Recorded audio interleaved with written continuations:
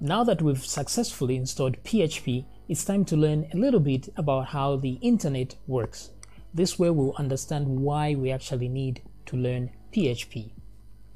Okay, so far what we've done is we've been creating what is called HTML on our pages.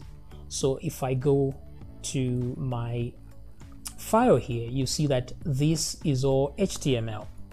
Okay, so far what we've learned is HTML. Now, why do we need PHP? Well, this HTML represents this and this. Okay, so if you've noticed, this is a static page, meaning that no matter how many times I refresh the page, I'll get exactly the same information because this information was typed directly onto the page. There's nothing that will make this information change in any way or form, regardless who is accessing this page. So this is what we call a static page because everything is static. Now, in contrast to a website like Facebook, now Facebook will open a profile page. Now, depending who you are, the profile page will display the actual name. It will display your about section and give you the right information about you or whichever profile you're looking at.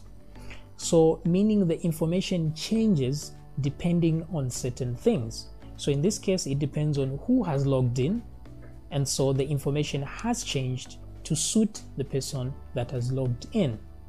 Now, in order to achieve such a result, that's where PHP comes in, because PHP can process information and give you an answer depending on the input.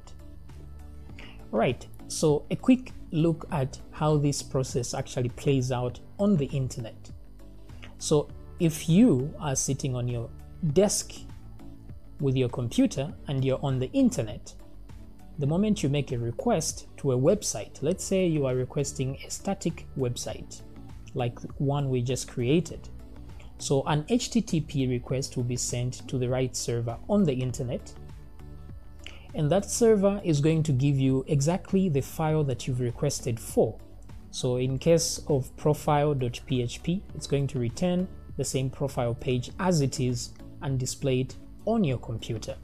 So your computer will understand HTML and it will display it there, and the cycle continues. If you click a link, it will look for that page, go to the server, it will send a request to the server will look for that page and send back the HTML. Now, something slightly different happens when there's PHP installed on this server and the page you are requesting has some PHP. So when you send the request, the PHP is going to process the information on that page, and the result of that processing is HTML, which will be sent back to your computer. So from the perspective of your computer, nothing has changed because it sent a request just like last time and it received HTML. So as far as it is concerned, nothing has changed. However, on a website where people are actually logging into the website, like Facebook for example, once you send an HTTP request to open a specific profile, it will have to go into the database. So the server will check. Now this is PHP that's doing that. So the PHP will send a request to the database to check, does this person exist in this database? And then if the person exists, a result will be returned. And when that result is returned, that name will be processed by PHP and added to the HTML that it's creating.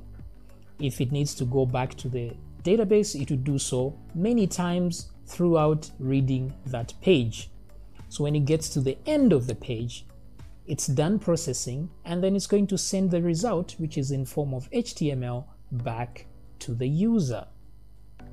So a sample of PHP would look something like this. This is some PHP here.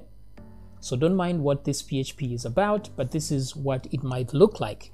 So the server is going to read this page one line at a time, process it one line at a time, and then when it gets to the end, it's going to know that all the PHP has been processed, and then the result will be the HTML that is going to send back to the user.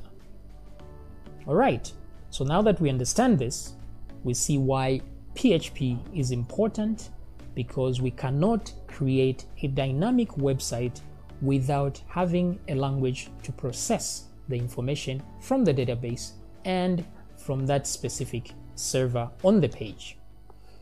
Alright, so in the next video, we're going to look at some basics of PHP and what it takes to actually create a system like this. I'll see you in the next video.